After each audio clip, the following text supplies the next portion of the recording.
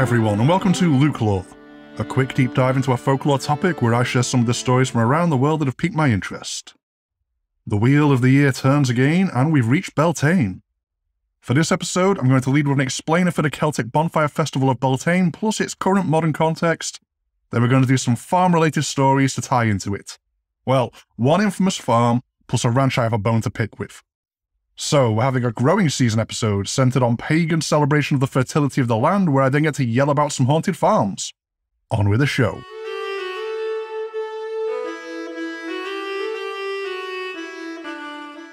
Bright Fire.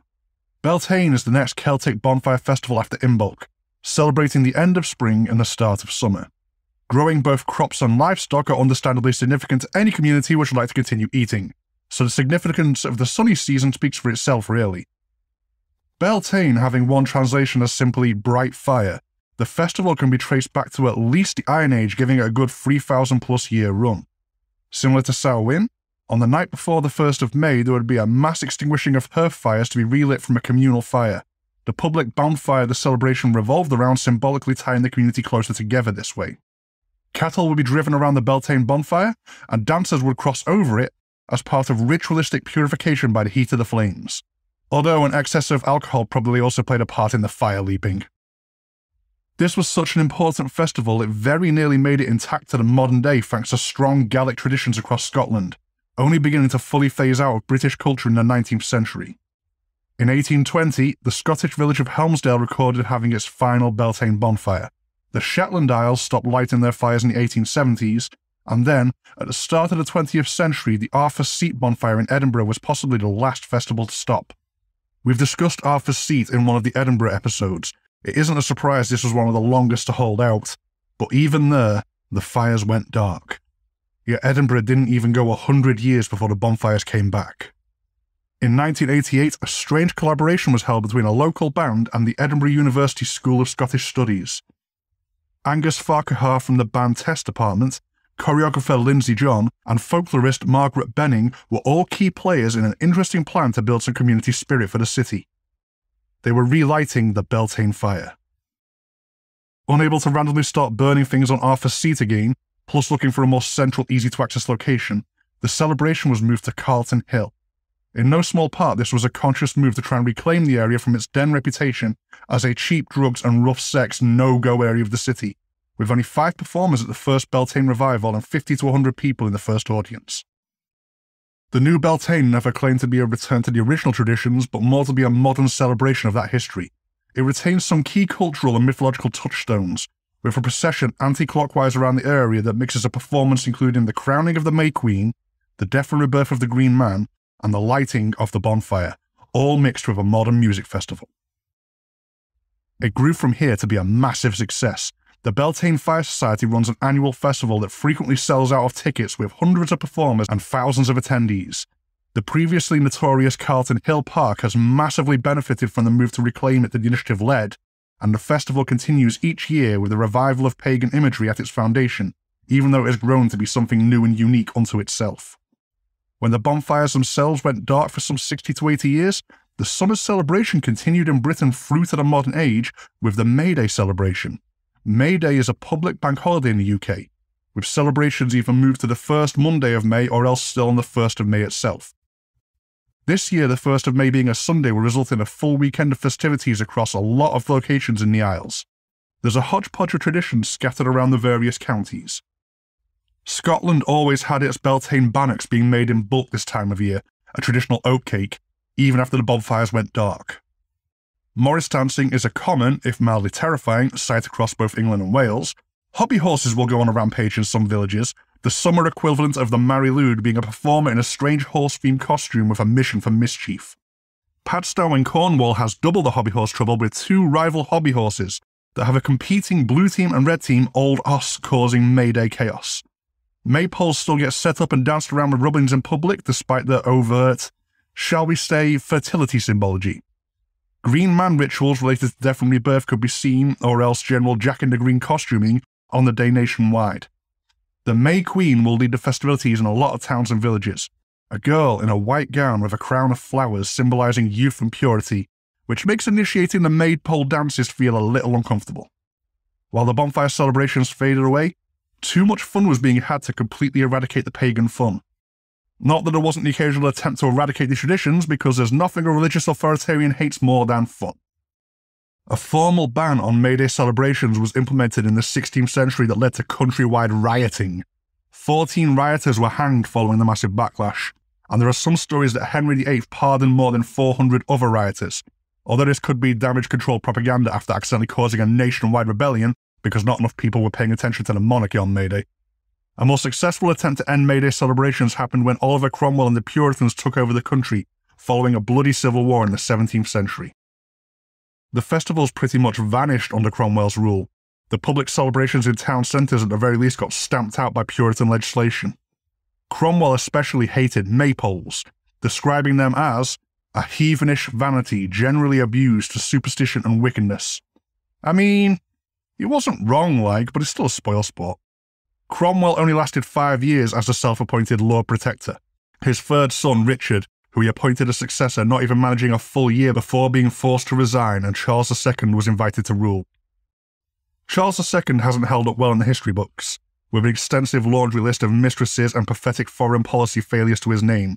But he was known as the Merry Monarch, who brought back a lot of the May Day celebrations as part of the Restoration, including the erection, pun intended, of a 40-foot maypole in London Strand which stood for nearly a full 50 years in defiance of Cromwell's attempt to stamp them out for good. A lot of the older Beltane survived in May Day, and continues to thrive alongside the modern revivals of the older traditions. It's a fantastic, if sometimes a bit crude, melting pot of culture that has refused to be destroyed by authoritarians across the centuries, which are well worth visiting for a holiday outing. Just watch out for the hobby horses. Those things are bloody feral. Now, onto the farm-based mayhem to celebrate the coming summer.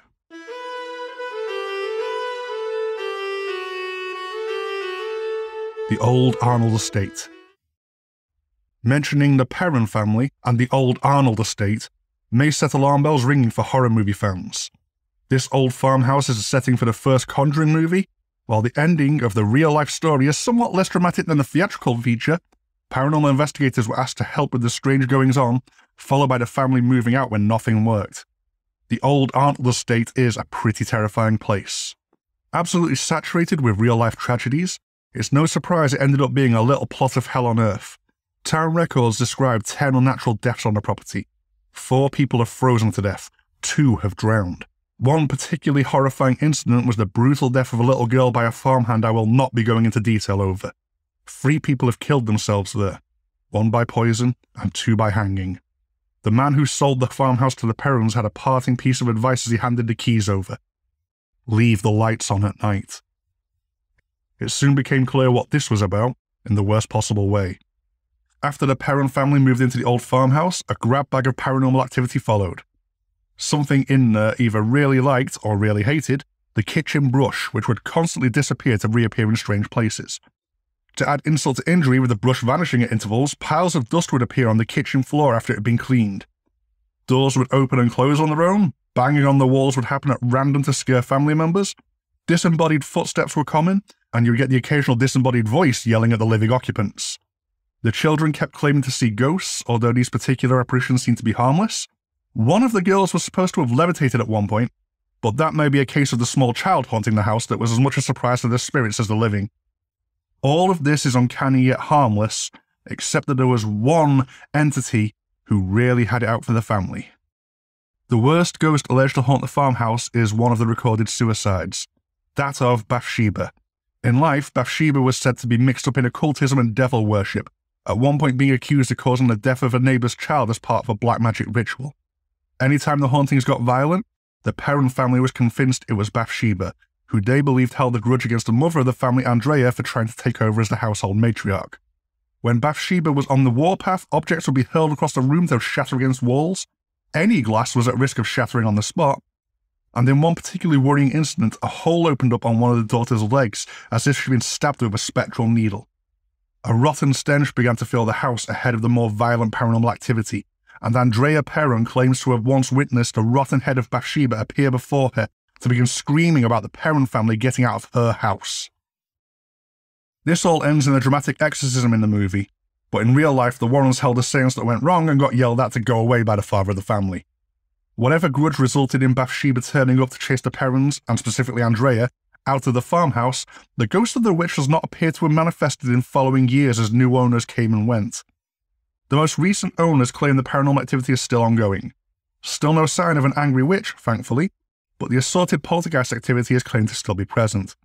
Plus, a new inexplicable occurrence. A black mist filled the room for a while before disappearing without a trace, and happily with no sign of damage. Tales of the paranormal likely don't hurt the ghost-hunting guests the old Arnold estate now caters to, the farmhouse being turned into a tourist destination for fans of the paranormal, which recently went up for sale to the tune of $1.2 million.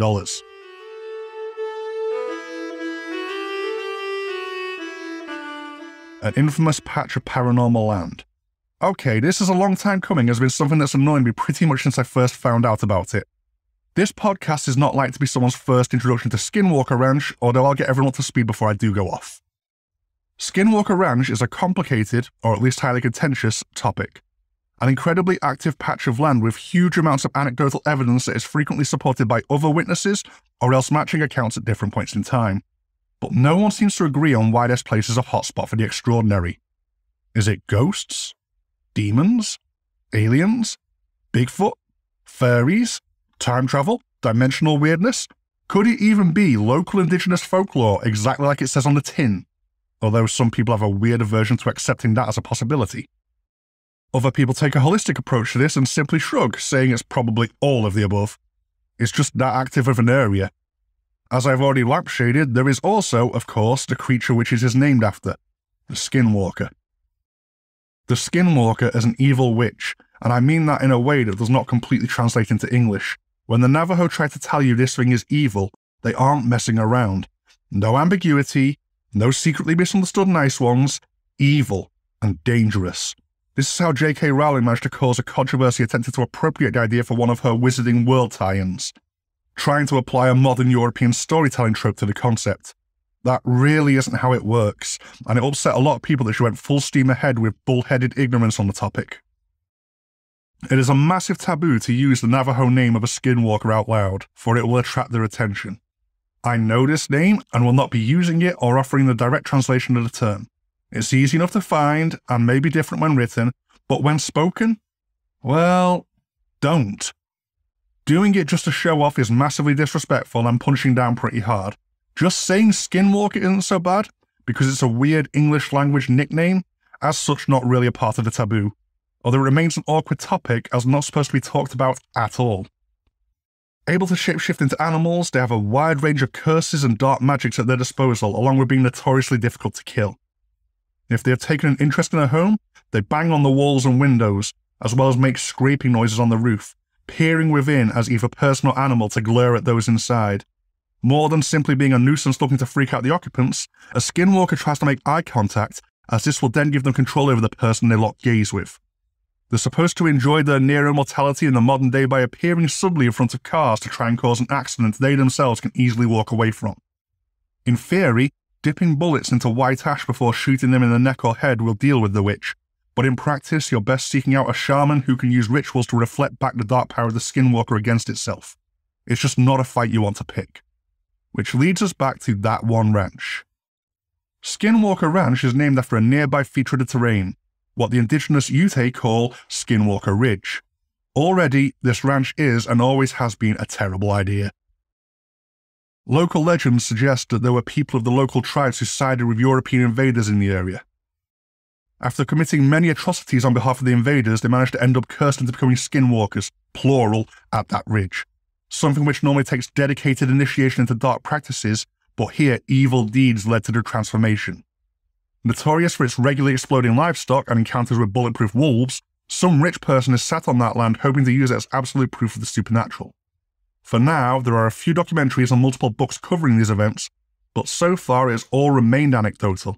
But there are big plans to do a lot more, on camera, and actually catch some activity from what's supposed to be potentially the most supernaturally active place on the planet. The sightings of strange lights in the sky seem to be the main driving force for ownership of the ranch. Some people believe this is going to be the one that proves aliens are crossing the vastness of space for 2 to 3 minutes of probing before going home again. The 1996 sale of the ranch, though, got a Pegasus Award off the famous skeptic James Randi for being a ridiculous purchase, chasing unproven stories. It went on to be sold again to the next person with interest in the location for over $4 million in profit, so the 96 buyer got the last laugh there. Place your bets now, I guess.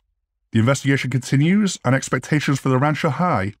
I, for one, would suggest being nowhere near somewhere called Skinwalker Ridge that has a terrible curse attached to it, but some pundits are hoping for fairy-powered flying saucers piloted by Bigfoot traveling through time being caught on camera any day now.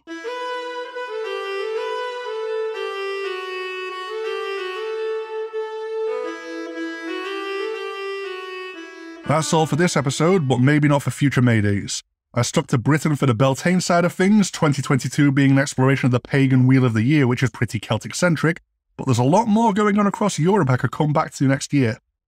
I'll definitely be putting a spotlight on hobby horses at some point. They're too fun not to get a deeper dive. Apologies if I sound weird this episode, I am pretty under the weather, but hopefully we got there. Sorry Brennan for the weird editing this is going to result in.